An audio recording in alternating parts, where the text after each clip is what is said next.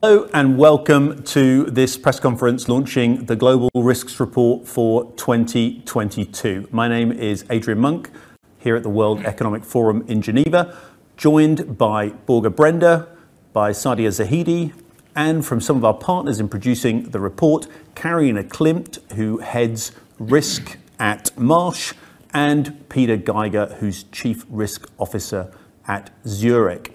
Welcome everyone. We'll have contributions from all of those folks to start, and afterwards we'll be taking questions. We aim to finish on time, being based in Switzerland and taking these things very seriously.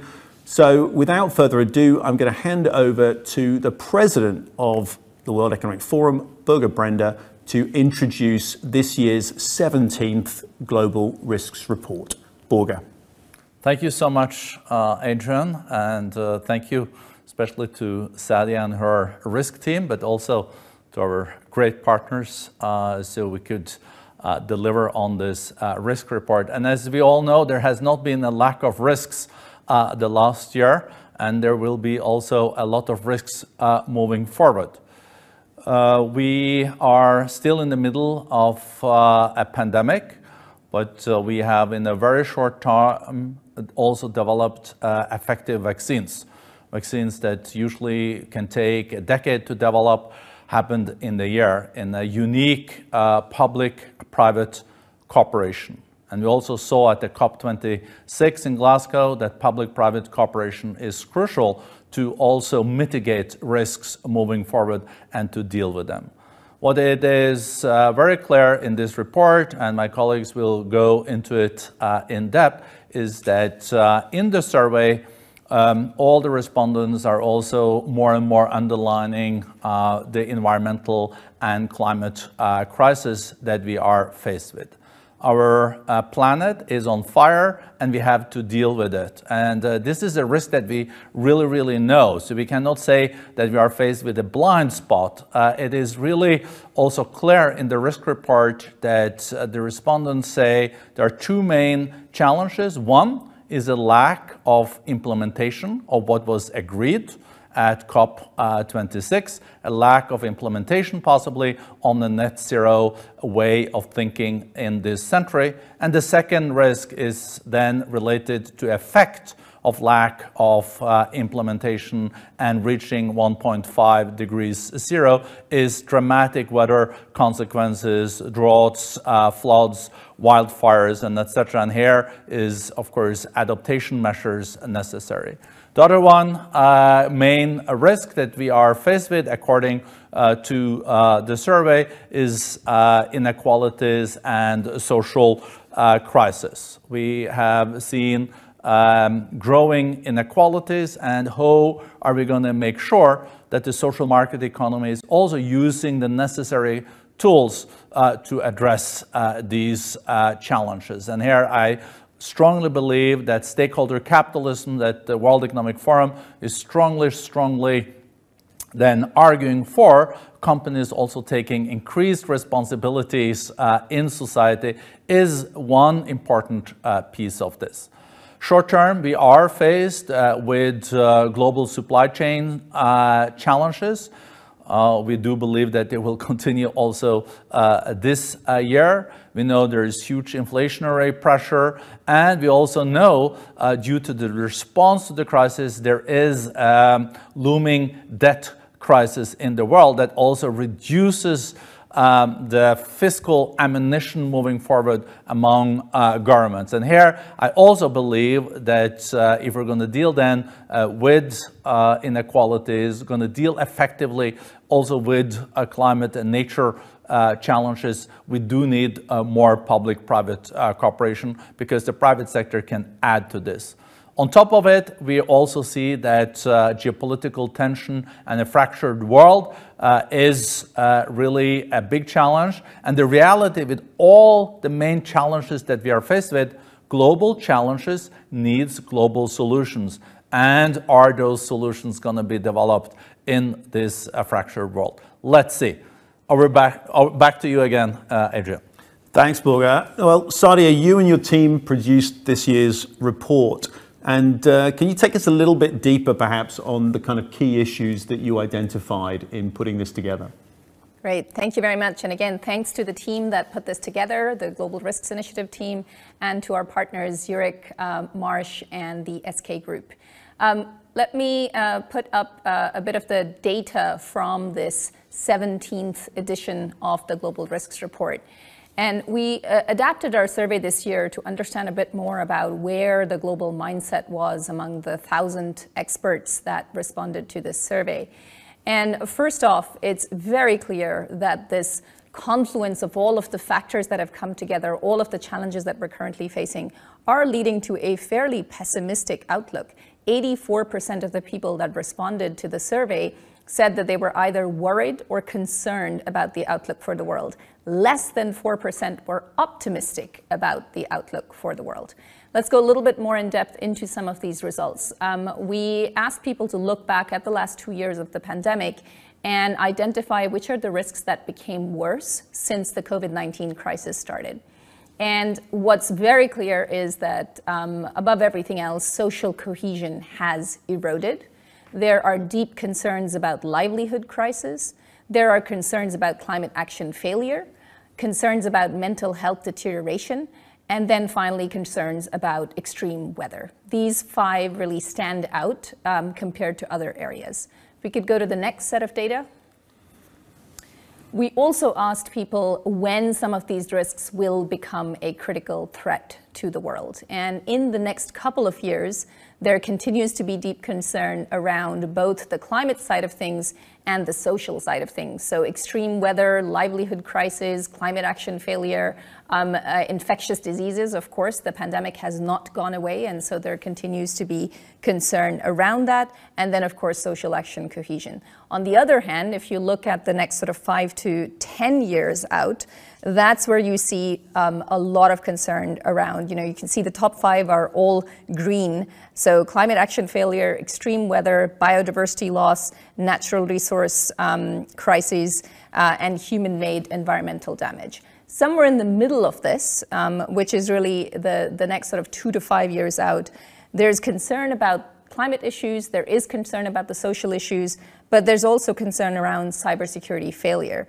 There's also concern around geoeconomic confrontations. So you're starting to see quite a mix of things that are the bridge between the short-term time frame and the longer term. And finally, the last set of data. We also asked people about risk mitigation efforts and how they believe some of these efforts are working. The good news is that people are generally fairly optimistic about how trade facilitation is being managed, how international crime is being managed. They're fairly optimistic also about how health crises are being dealt with or how natural disaster relief is being provided.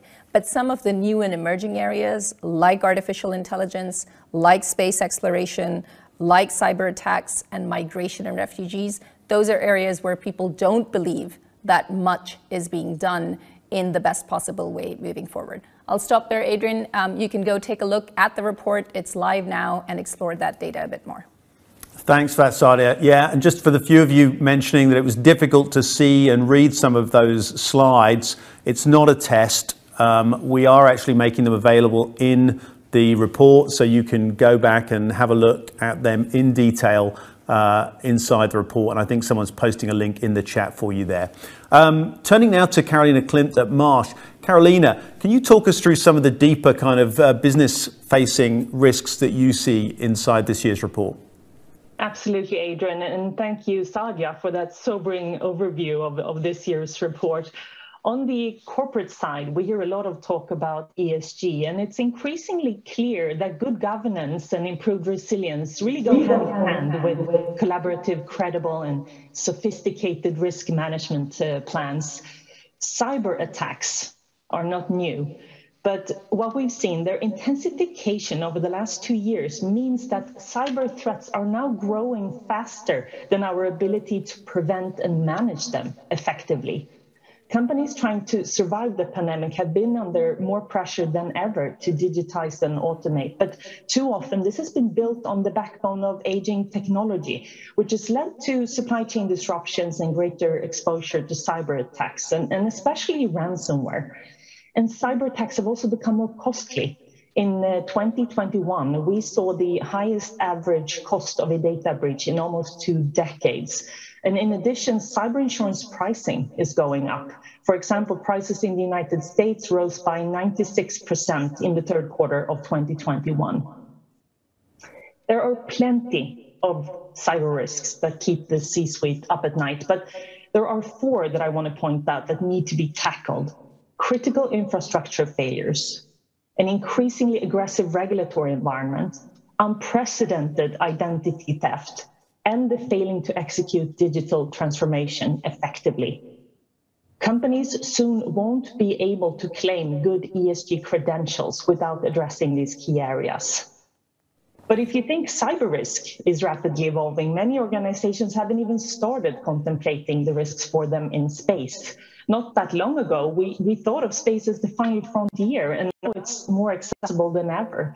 2021 saw the birth of space tourism and a record number of orbital space launches globally, with 70,000 planned for the next decade. And while these are all really exciting developments, the dated space governance regime risks holding them back. Our planet is surrounded by a literal junkyard of human-made space debris with nuts and bolts, discarded rocket parts, empty fuel tanks, broken satellites. And in addition to growing geopolitical tensions, these objects pose a serious threat to global communications and the future of our ambitions in space. But if we can manage these emerging risks successfully, we will be able to realize the full potential for technological and human advancement that space presents.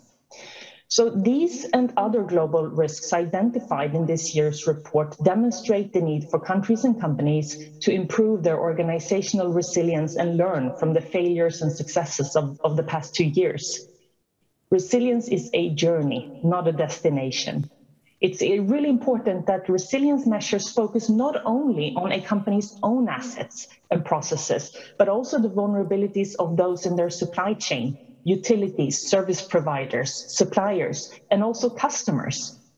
Part of the problem here is that too often society has rewarded efficiency over resilience and growth over sustainability. And that's a really short-term outlook, which, as we have seen with the pandemic, can leave companies vulnerable to shocks. Allowing for little slack in the system may enable businesses to adapt to change more quickly. The pandemic has also highlighted the importance of connecting risk to strategy, and this includes strengthening communications with stakeholders and empowering leaders and employees to make real-time decisions. In addition, diverse and inclusive organizations outperform their peers. Diversity helps companies better understand the markets they serve and enables them to take a more holistic view of the emerging risk landscape. So we need to build greater resilience at local, national, and global levels. Governments, businesses, communities, and NGOs must work more closely together than ever before. And by building real partnerships between the public and private sectors based on new approaches to risk mitigation, allocation, and data sharing, we can make choices now that will enhance our risk preparedness and resilience. And by taking these steps, when the next crisis emerges, we will be ready to respond with greater agility and cohesiveness and able to create a more sustainable future for our world. Thank you. Carolina, thanks for that. No global risk report would be complete without a don't look up moment. And Peter, I think you're probably best placed here to deliver that moment to everyone. Can you tell us a bit more about the climate dimension to the risk report this year?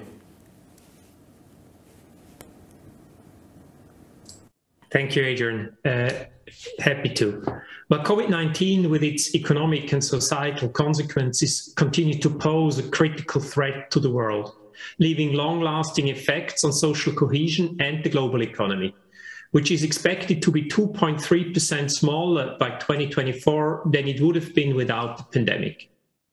The Global Risk Report highlights that in the next 5 to 10 years, climate action failure and the environmental risk it brings, namely extreme weather events, are perceived to be the most critical long-term threats to the world.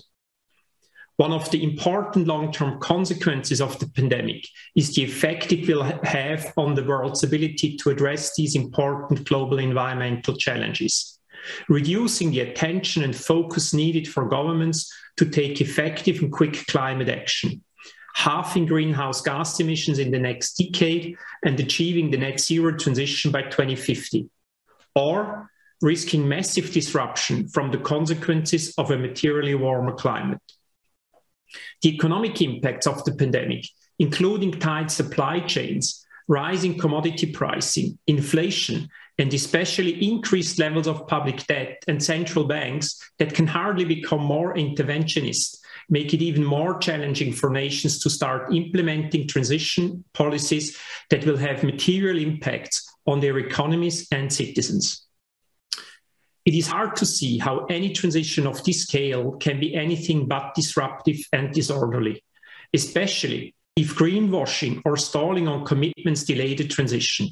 Then there will be even more disruption, as more radical policies will be required to decarbonize and achieve the net zero transition goals.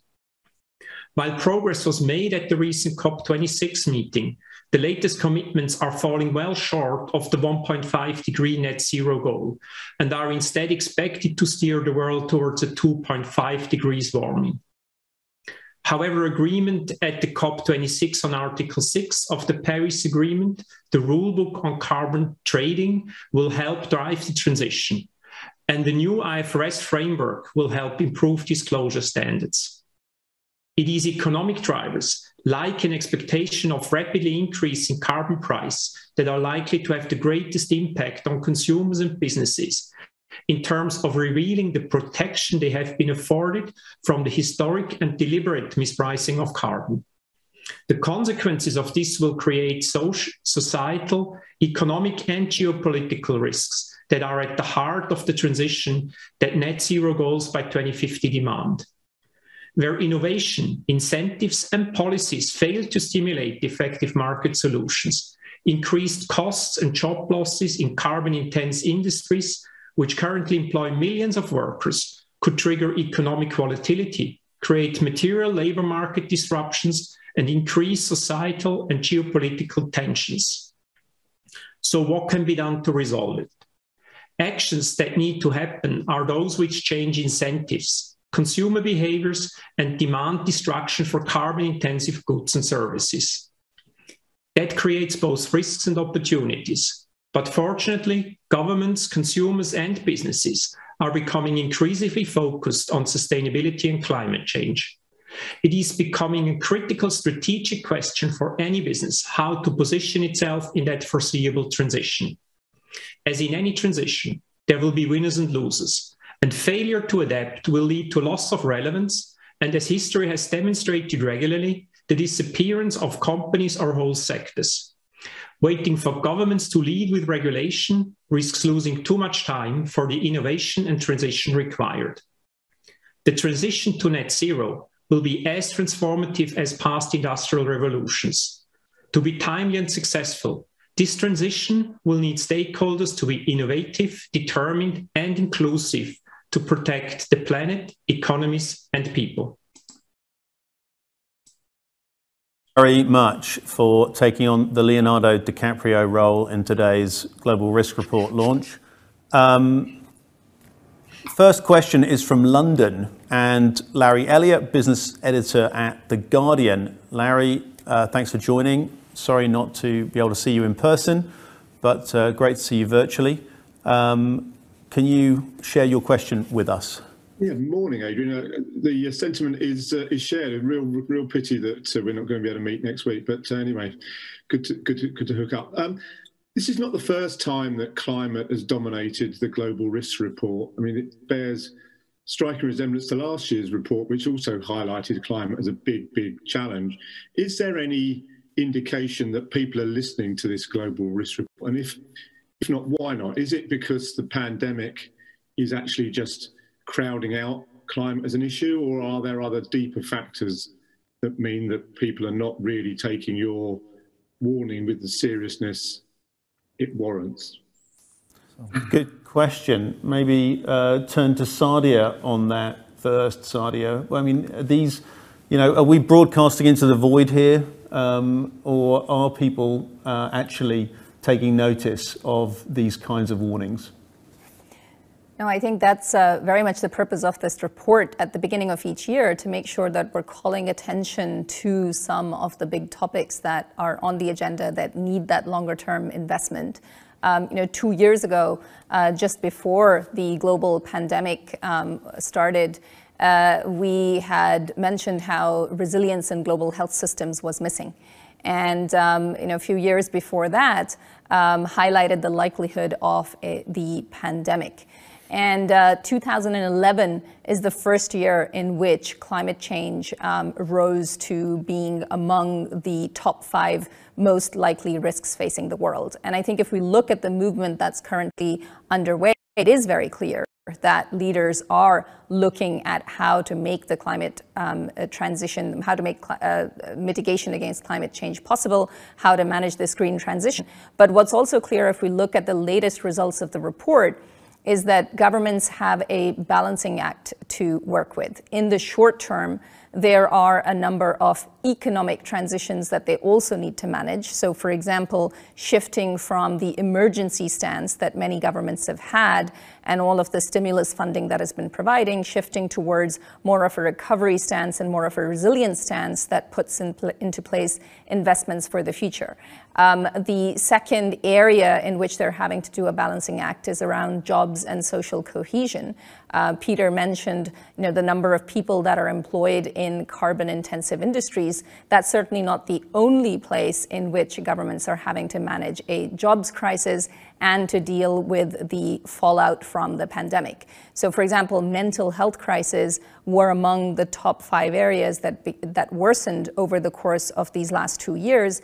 53 million additional cases of depression alone because of the pandemic. So there's a number of other factors in the short term that I think governments are having to balance against the green transition, which is clearly one of the major issues that has to be dealt with.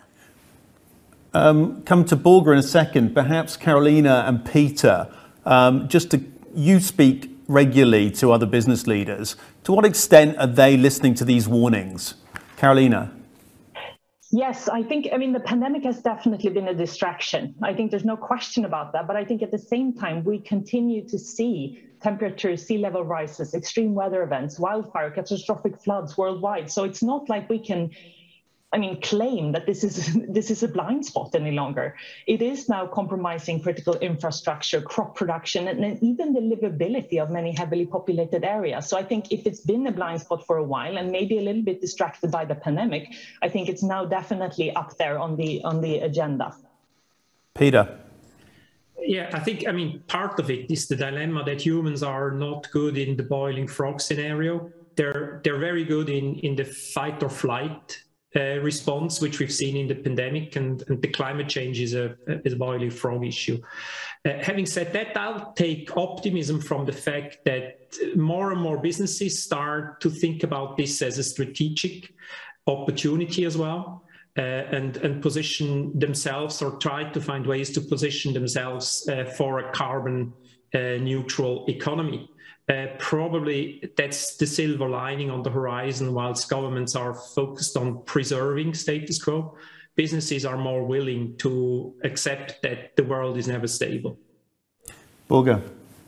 So I think on the commitment side, there has been clear also positive developments during the last decade. But as we can see in the report, there are question marks about the implementation. If you look at the situation before Paris, we were really on a 4 degrees target scenario. After Paris, we were closer to 2 degrees. And after Glasgow now, we are more on the 2 degrees scenario looking at it. And still, it is doable with the 1.5 if we really implement everything that is necessary.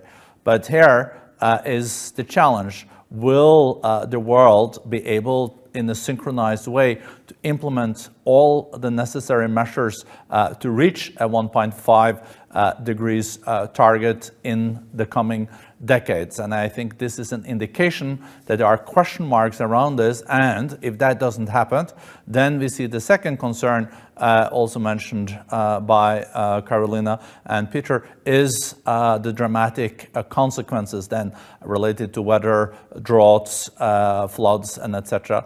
But on the positive side, though, no, we are close to a situation where almost 80% of all the global emissions are part of a commitment towards a net zero.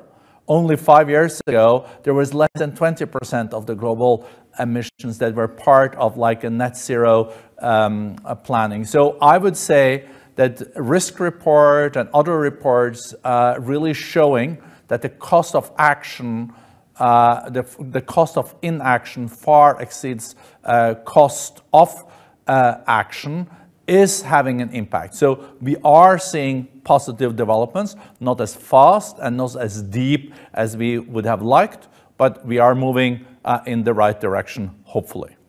Børge, thanks very much. I can see a lot of questions queuing up, so we'll try and move through them briskly to get you all a chance to come in.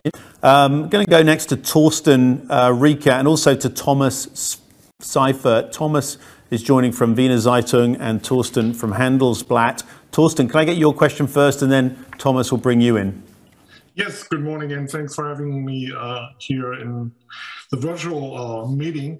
So I want to come to the business equation of our debate. And Joe Kaeser, the former CEO of Siemens, recently said, society is the most important stakeholder of a company at the moment. So I wonder, the erosion of the social cohesion is the risk that worsened most since the start of the pandemic. What could and should business leaders actually do to stop that erosion and to fill in the cracks in our society? Thanks. Great question. And Thomas, can we just get your question too? Sure. Yes, this is Thomas Seifert from Wiener Zeitung in Vienna. And also, I hope to see you guys all in summer in Davos, so hopefully.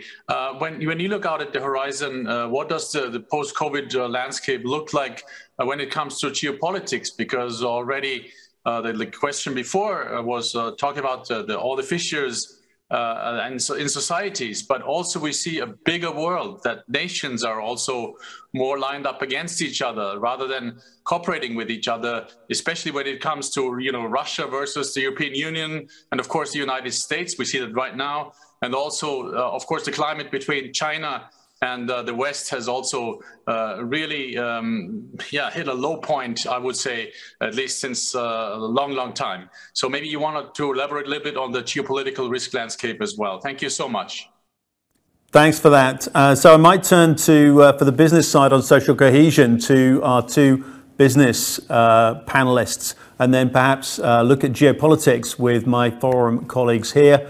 So perhaps first looking at the social cohesion measures that businesses can take to address this issue that we highlight here in the Global Risk Report. Peter, what are some of the kinds of things that you're seeing maybe at Zurich and also in other parts of the business landscape that can address some of this social cohesion issue? I mean, at the end of the day, I mean, businesses serve societies. I mean, we have no reason for being unless we're serving societies. But in terms of the social cohesion, I think it's a big expectation for businesses to take care of that. We actually engage in education, for example, development of skills for our staff base and so on and so forth. But that's a very small contribution from a societal perspective. In that respect, I think businesses have a role to play, but we shouldn't overestimate the impact of the individual business. Collectively, I think being inclusive is the most important contribution that we're making.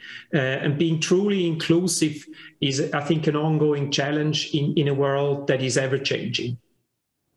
And Carolina, we've seen business step up in the sustainability space. But what about in this social cohesion space? Is there a gap there that businesses can fill? I think part of what drives this risk to social cohesion is a lack of trust. And I think, coming together, looking at ways of partnering, public-private partnerships, and looking at ways to foster that trust and deploy strategies that are based on really principled science-based decisions. I think that's really important in order for businesses to help drive a positive development in this area. Excuse me. The other thing that I'll say is that the rise of stakeholder capitalism and shareholder activism, and that increased appetite from companies to use ESG targets and metrics. I think actually ESG can be one of those things that can help drive trust, but it will reshape the financial and economic landscape. But it also really takes companies delivering on commitments made so that they don't find themselves to be accused of greenwashing. And I think that's a really important element now, that companies actually deliver and execute on promises made. Thanks, Carolina. Turning to the risk landscape, that was Thomas's question. What do you see as the geopolitical kind of dimensions to this 2022 risk report? Sadia? I think if we take a look at the experience of the last couple of years, it's very clear that most governments turned inward. Most of them focused on some of the short-term crises and issues that they're dealing with internally. And what is increasingly clear is that if we're going to tackle the numerous challenges that this report is pointing to, global cooperation and global coordination is going to be key. And that's really the key message coming out of the report, that now that we shift a little bit away from the emergency mindset, it's going to be necessary to build bridges between economies. And that's going to be one of the tensions that governments will need to manage, because a whole host of the crises that they're going to be facing are going to look very different nationally, domestically, internally, than if they want to deal with them broadly and globally.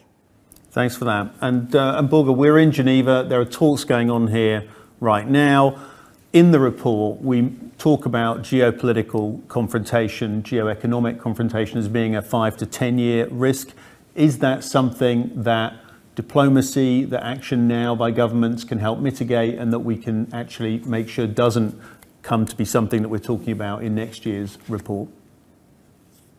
I think the latter is maybe a bit optimistic. I think geopolitical tension will also be a topic for next year's report.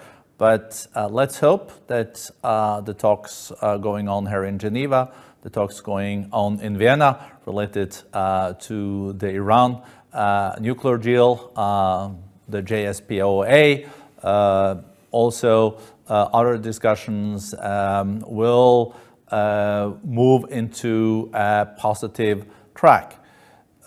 What I said at the beginning is that most of the challenges, and also underlined by Sadia just now, most of the global challenges we're faced with needs global solutions. So if there is no cooperation in a globalized world on these major challenges, we will also see less results, less effective results. On the positive side, I would then draw the attention, for example, to what happened at COP26 in the last hours. Special climate envoy of China, Mr. Xie, came together with Secretary Kerry, and they did agree on important texts. So there was an agreement from the COP26. I think also there is a willingness in areas where there are common interests to find also common solutions. So a lot is at stake. Also, for example, on the trade side, we see the challenges now on the global supply chain. We just have to hope that there is not this approach like beggar thy neighbor, but more the prosper your neighbor. We will have to hopefully come back to a world where we have a win-win approach and not a zero-sum game. This is crucial for prosperity and also for solving the most pressing issues that are outlined in the report. Thanks, Børge. Turning next to Laurent Sierro from Switzerland. Laurent, do we have you on screen? Yes, we do. And can we have you asking your question? Sure. Thank you for taking my question, and Happy New Year to all of you, despite the challenges we all face ahead of us. As Børge Brende mentioned, we're still in the middle of that pandemic, and WHO and other stakeholders often repeat that it's not going to be the last one. But infectious diseases are not among the top risk on the middle to longer term. Does that mean that the experts you surveyed already consider that the world will be better and enough prepared to cope with the future pandemics? Thank you. It's great. So Laurent is drawing a silver lining there from the fact that the pandemic risk has moved down a little bit.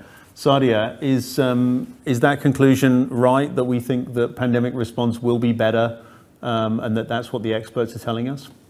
I think there's two ways to look at this. One is certainly the silver lining interpretation, which is that most of our respondents are assuming that the pandemic will have disappeared.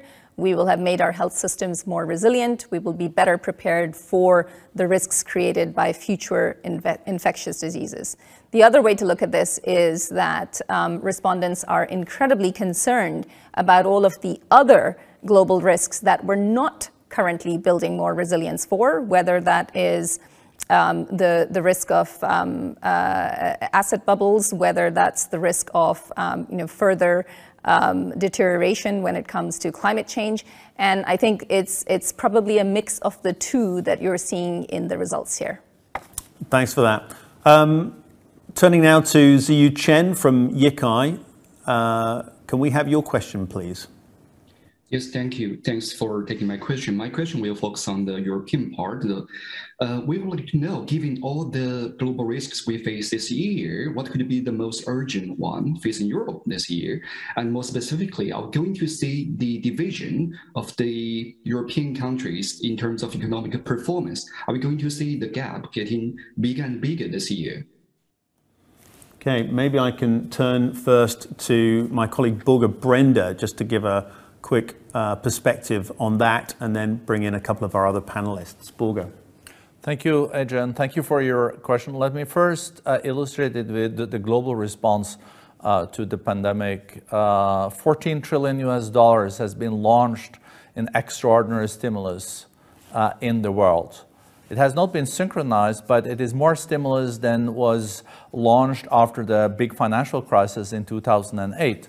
And you have to go back also to the Second World War to see something like it. I think this stimulus has brought us through this very, very difficult period. I don't think there was any alternative. No, it is the fine-tuning between continued stimulus and also quantitative easing and the inflationary pressure you're faced with. And it's true, Europe is also in that mix.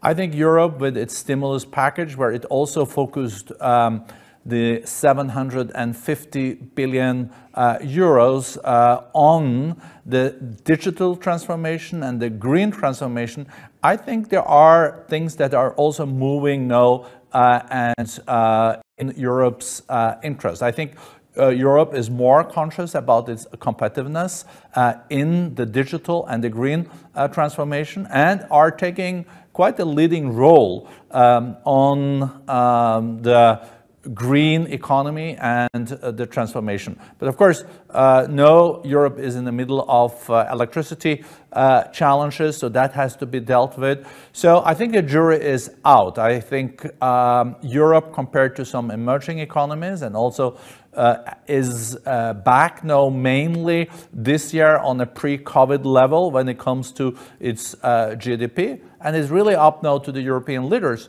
How do they get more competitive, increase its productivity in the years to come? Thanks, Børge. I'm going to quickly try and bring in Lucy White from the Daily Mail in London. Lucy, we've only got you on audio, I think. Can we hear your question?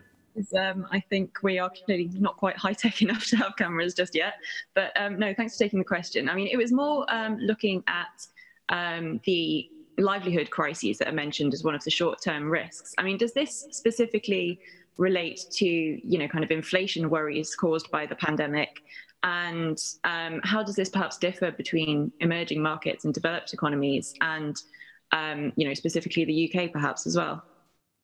And livelihood and jobs are a massive focus also, Sadia, of your work. So I might turn to you first on that and then bring in our business panelists. Sadia, so what's your view on that livelihood crisis issue? Sure.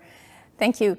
I think despite all of the headlines about the Great Resignation, the reality is that we have overall lower employment than we did before, and we do have, at the same time as a number of people leaving their current roles, you know, about 40% as it's currently estimated, we also have at the very same time very high unemployment in many sectors, many parts of the world. So overall, there is an accelerated structural shift in labor markets that was long expected since the start of the fourth industrial revolution, but has now been further accelerated because of the pandemic and its after effects and the ongoing green transition that is really just starting. So a big element of that livelihood crisis is concern around whether there will be good jobs in the future, whether there will be enough jobs in the future, whether workers will have the right skills for all of these new jobs in these new and emerging sectors, and whether there will be support for those that are going to need it in the next few years as they make the transition to their next area of gaining an income. In addition, you're seeing a rising inequality. So for example, in the short-term results from, for example, Brazil and India, two massive emerging markets, digital inequality is among the top 5 risks that the country is facing. So you're starting to see a lot of concern around this sort of fissure that's developed with 3 billion people that still do not have access to the internet and do not have one major source of gaining an income available to them. So overall, I think that's what's underneath the concern around livelihood crisis, and that's why we're seeing for the first time that that topic is not just present in the next couple of years, but is actually present all the way through in the next 10-year outlook as well. Okay, I can see our clock ticking down. I'm going to see if we can get more questions in. But Peter and Carolina, I just want to turn to both of you on that livelihood crisis issue. Is that something you're seeing coming back to you from your experiences, Peter? Well, absolutely. And I think there is kind of a divide in the world where kind of the way Saida just described some of the challenges in the more emerging economies, especially in the Western and European economies. I think strategically we have a huge issue with the financing of the social welfare that is promised to the consumers, and people are concerned about that outlook, while at the same time we are confronted with shrinking populations and the lack of acceptance of migration to kind of backfill. So I think that's one of the major dilemmas over the next 15 to 20 years for Europe that goes kind of beyond the immediate issue that we have in the labor market. Because strategically, I think that the shrinking population is one of the things that is not discussed enough in terms of the responses we'll find to that. Thanks for that. Carolina. Yeah, I just add that the pandemic has really amplified the livelihood crisis in that we've seen lockdowns and border closures. And I think as a result of that, many young feel that they have been robbed of many avenues of, you know, education or international migration or opportunities, and that in turn accelerates the social cohesion erosion and that frustration that is increasingly being voiced in the streets. And that just goes to show how incredibly interconnected this risk environment is, and that we really need to pay attention to it and take a very holistic view of the emerging risk landscape. Thanks for that. Turning to Laurie Goering from Thomson Reuters. Laurie, your question. Thank you for taking the question. I'm curious how you effectively turn all these net zero pledges that you've been talking about into the kind of swift change that we need. Most of them are voluntary still and really still far too fuzzy in the critical short-term period of the next decade. Is it time to give those more teeth and turn them into something other than voluntary pledges? We talked a little bit about activist shareholders and so on, but I'd be curious to see how you speed this up. Peter, I'm going to throw that back to you because you brought climate to the fore in your remarks at the very beginning. Does there need to be more teeth, as Laurie says, behind these changes?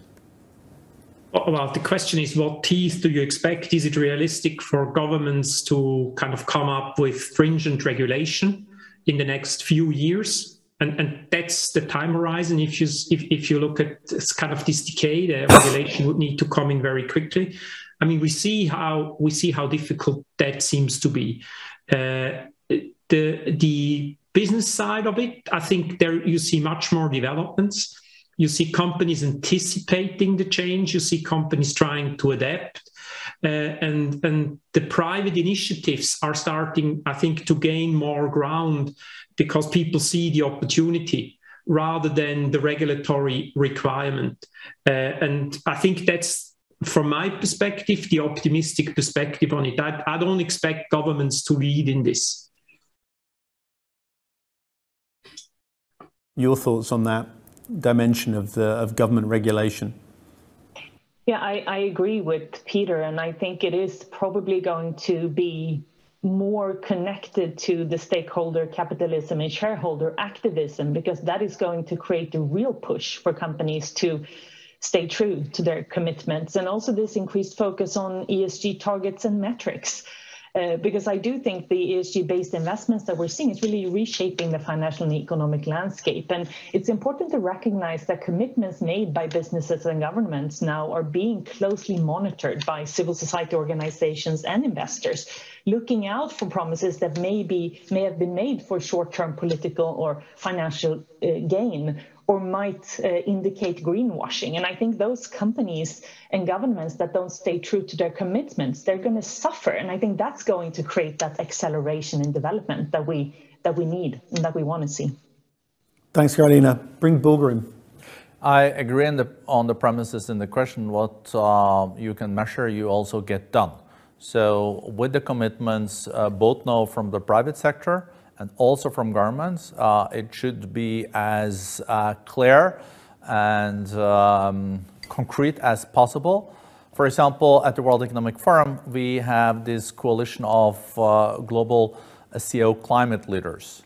And the prerequisite for being part of that alliance is that your company then commit and has a plan to go net zero by 2050. That's a prerequisite for entering the alliance. And I think this is one illustration. I think also we will see increased focus in the years to come now, also related to countries that have taken on clear commitments in Glasgow, going net zero by 2040, 2050. Some companies have said 2030. And I think if you make such a commitment, I think also the media will increasingly hold countries and companies accountable for their pledges. And I think that's a good thing.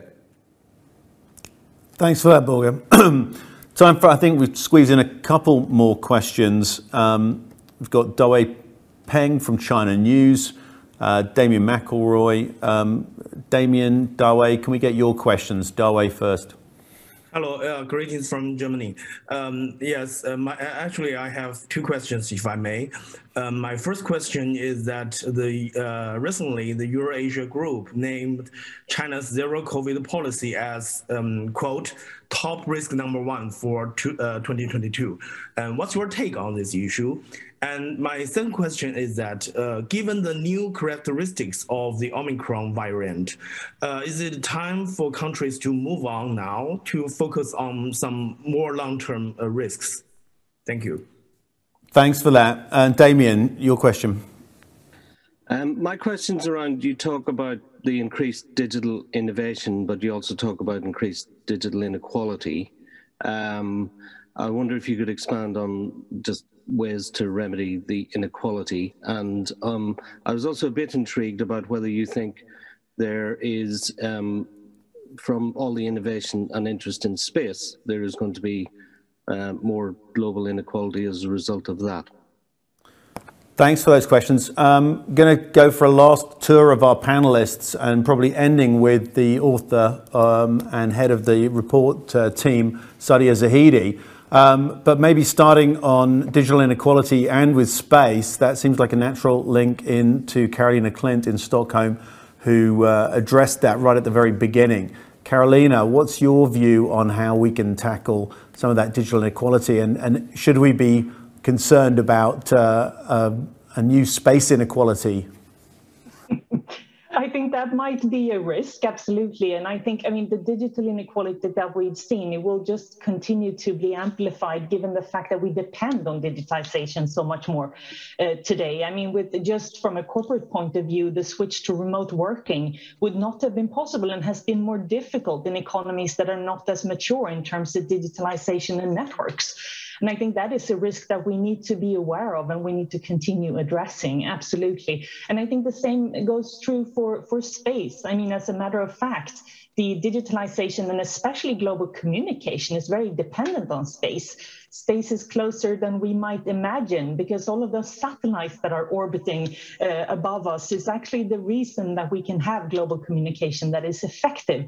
And I think we're going to see increased geopolitical tension now as different countries are really racing towards leveraging the opportunities that space presents. So absolutely an area to continue watching, I would say. Thanks for that. Peter, to Dawo's question about Omicron and zero COVID, and perhaps also looking past the pandemic, I suppose the very theme of this report is to look up from the present crisis and to look at the risks that are in the next 5 to 10 year horizon. What are your kind of concerns and hopes at the end of these coronaviruses, and it's not the first one that hit human populations. They become endemic. I would give you a lot if you could tell me for sure whether the Omicron is now the one that makes it endemic, because that would be the end of what we know as pandemic. A zero tolerance for a virus in an interconnected world is, from a risk perspective, an interesting concept. It reminds me when we looked at the digital security and had a zero tolerance years ago. I think it's as unrealistic. If the world is interconnected, viruses will travel with the humans. I think we have to accept that as a matter of fact. How we deal with that, I think, is subject to local preferences and political realities. But at the end of the day, I think from a risk perspective, you have to accept that the viruses will always travel with the humans. And if you allow human movement, you're bound to transport the viruses. Thanks for that. Børge, just reflecting your kind of final thoughts on this year's risk horizon, if you like, and what we should be paying most attention to. I think this has been a very good discussions on some of the main risks that we are facing. We have economically overcome the most dramatic possible outcome of the pandemic, even if, of course, by 2024 we would have had 2.4% more economic growth if it wasn't for the pandemic. I think the way the world indirectly came together with that massive stimulus has secured us a path forward also for inclusive economic growth. Now it is up to the leaders. We're not out of the woods on the pandemic. I would strongly just underline that the World Economic Forum has no concrete views on how concrete countries are handling this. I think each country have the best assessment of how to deal with this, but these kind of challenges we know are global challenges. Pandemic or a virus doesn't travel with the passport and doesn't know borders, that's for sure. I think also the question about inequalities when it comes to the digital piece is critical. If we're going to see more inclusive growth in the years to come, we really have to address heads-on the global digital inequalities. 3.6 billion people of the global population are not connected sufficiently to the internet. And how can we then see leapfrogging in these developing countries? That's why also the World Economic Forum with our key partners have launched this Edison Alliance, where we try to bring business and governments together and to close this digital gap. So everyone should have a chance in the future to be sufficiently digitally connected. So we can mitigate that risk. So thank you. Thanks, Børge.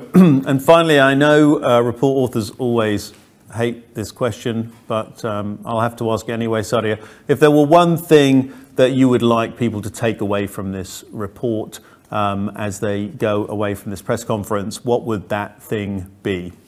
I'm going to say two things.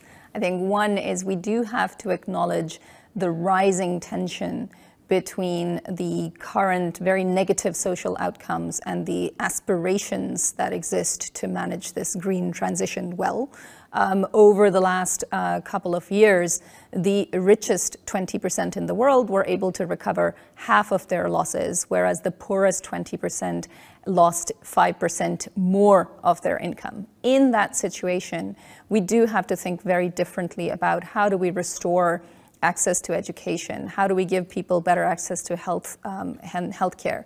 How do we ensure that people do have adequate access to heating and electricity? So there is a lot, and to Børge's point, how do we ensure that those 3.6 billion people do actually receive connectivity and access to the internet? So there is a tension here that has to be managed. But the second point then is, despite all of these global risks and challenges, it is very clear that there is a virtuous cycle that we could be aiming towards that is about restoring growth, but it's about restoring growth and productivity that is inclusive, that is sustainable, and we do have the technologies and the policy capabilities to be able to do that. So it's going to take political will, it's going to take public-private collaboration, it's going to take looking at technology and science and ensuring that we use it, but it is very possible, and we've seen that happen with the development of vaccines. And next week, we will be at the Davos Agenda Week looking at how do we ensure that there is better access to those vaccines around the world. We'll be looking at the reskilling revolution that is needed to deal with some of these social issues. We'll be pulling together a number of the leaders that are looking at how we ensure greater digital equality. And of course, we will be pulling together a number of the leaders from various sectors that are looking at managing the climate transition. So stay tuned for that next week. Thank you very much, Sadia. Thanks to our partners in this work, SK Group, and representing Marsh, Carolina Klint, representing Zurich, Peter Geiger, and to my colleagues here in Geneva, Børge Brende and Sadia Zahidi. And of course, thanks to you for joining us, and hope you find interesting data and insights in this year's report. Goodbye from all of us, and have a good day.